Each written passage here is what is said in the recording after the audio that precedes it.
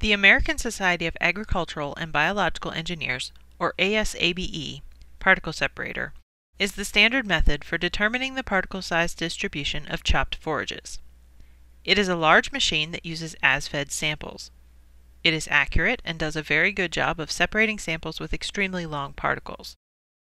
The ASABE separator is heavy, large, and requires electricity to operate, which limits it to laboratory use.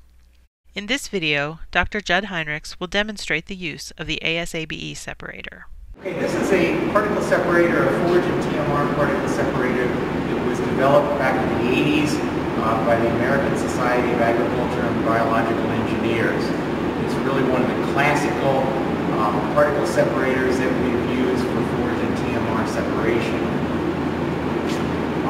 What it has is a large tray here where I can put sample. It calls for 2.5 gallons of as-fed material. And I'll show you in a minute where it separates. Basically have a series of screens here. They go all the way from a very large screen down to smaller and smaller sizes, all the way to having a 1.18 millimeter screen and then a pan on the bottom.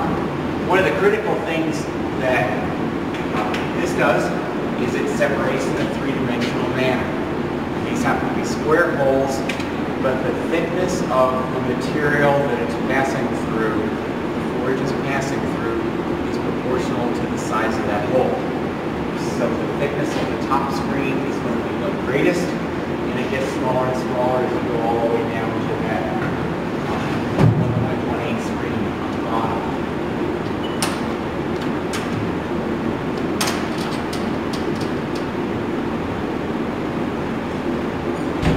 So I put 2.5 gallons of material in this. It shakes in a two-dimensional manner.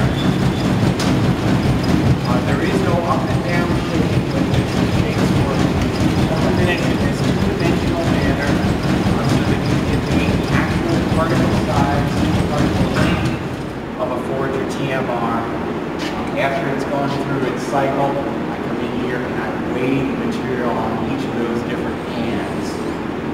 It's a rather expensive piece of equipment, a rather heavy piece of equipment, and there aren't too many of them around in the world, but it is a classical way that I can define mean particle size and deviation around that, so when I'm doing some calculations in the lab or for some research experiments, it gives me very accurate data.